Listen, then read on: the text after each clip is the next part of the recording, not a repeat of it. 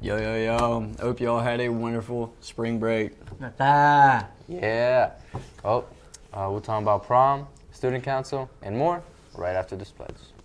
I pledge allegiance to the flag of the United States of America and to the republic for which it stands, one nation, under God, indivisible, with liberty and justice for all. If you plan on attending this year's prom, the theme is Enchanted Evening. It is on Saturday, April 13th at 8 p.m., hosted here at the Clinton County Fairgrounds. The cost per ticket is $25, and remember that the price increases the last 2 days of the sales. Remember that you also need to have a signed parental permission slip before you can purchase your tickets. You can swing by and grab your slips and your tickets at the bookstore right next to the main office.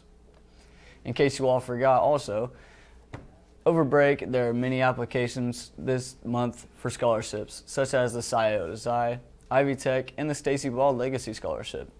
For more updates about the upcoming scholarships, make sure to stop by Student Services or check the chatter for more updates. That's going to be all for me and Gun Show Irwin here.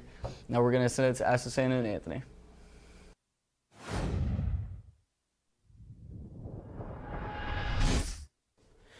Good morning, dogs. Welcome back from break. If you haven't noticed, Purdue is in the Final Four.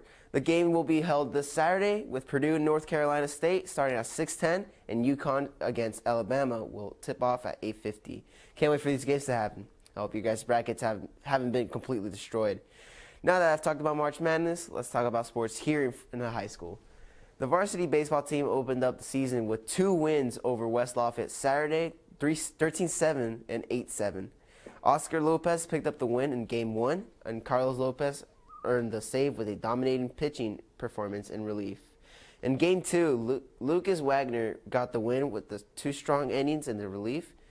Matthew Berry drove in the winning run through the walk-off win in the bottom of the 9th. Good job, guys. Let's stay locked in.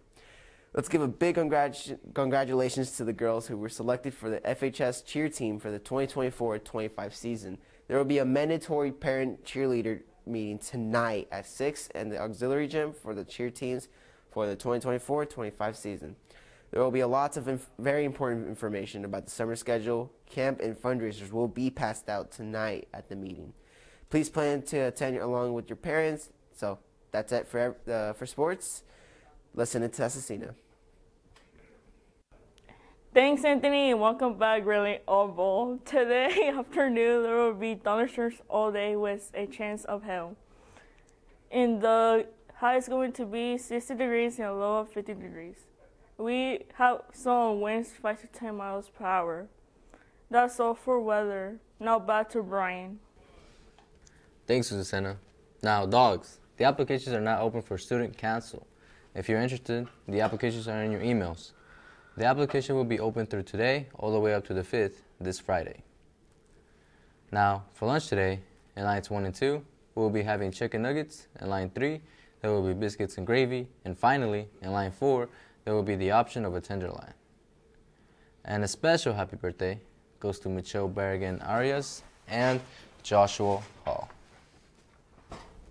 I hope you all have a marvelous Monday here from HDTV. Yep. I hope you guys have a great, Monday. Sorry. It's okay. Oh.